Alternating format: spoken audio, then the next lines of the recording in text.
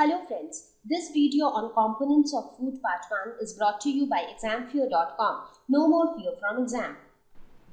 Topics to be covered in this lesson are food, nutrients in food, wherein we will discuss about carbohydrates, proteins, fats, vitamins, minerals, tests to detect the presence of starch, proteins and fats, food items rich in various nutrients. Food is something that we eat, so that's how we know food.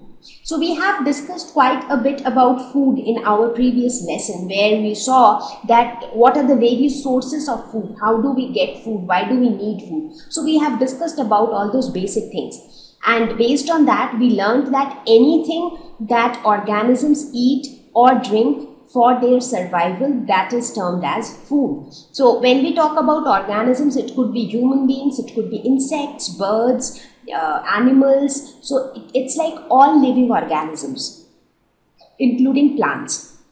Now all of the life forms, they need food because food provides them energy, and this food again could be anything. For example, human beings, we eat plant products, like we eat seeds, leaves of plants, we eat cereal, grains, we also eat egg, fish and things like that. So different organisms will have different food habits, but all of them need food in order to survive. So if any organism doesn't receive food for a couple of days continuously, then what would happen? The organism would die. So it will not be able to survive. So let's look at some organisms and what do they eat. So when you think of rabbit, a common food item which a rabbit eats is carrot. So we often see a rabbit with a carrot. You think of a cat is very fond of milk, so it drinks milk. Think of birds. Now again, different birds have different food habits. Now some birds, they are very fond of seeds, while others are very fond of tiny insects and worms. Think of a cow. The cow mostly eats grass or the plant leaves, so they directly feed on plants. So different organisms have different food habits. Now when we talk about ourselves, what do we eat? Now if you look at our food, we eat a variety of food items. Now some of us eat a lot of vegetables and fruits, either in the raw form as salads or by cooking them into, like we prepare different variety of dishes using these fruits and vegetables. So one food item is these. Some of us also eat products which are obtained from other animals, for example egg, fish, meat. So this is also eaten by human beings. We also eat a lot of cereals like bread or chapati or rice or maize, corn. So all of these are cereal grains. So we also feed on them. In fact, they form the most, like they are like the rice or the chapati. So they are like the basic food or the staple food for human beings. You also eat juices, French fries, burgers, pizzas. So they are also variety of food items.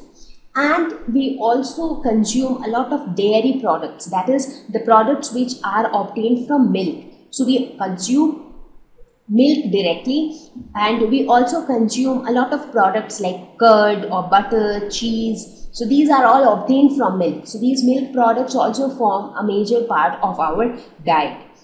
So these are the variety of items which we eat.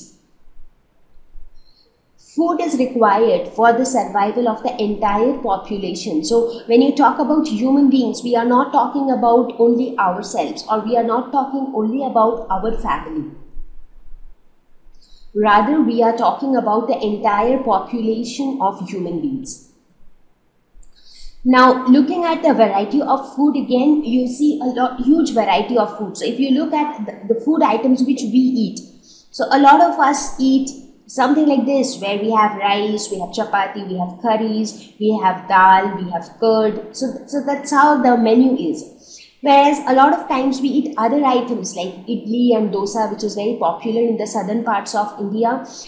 We also eat tortillas or rice. So you see, huge variety is there in terms of food.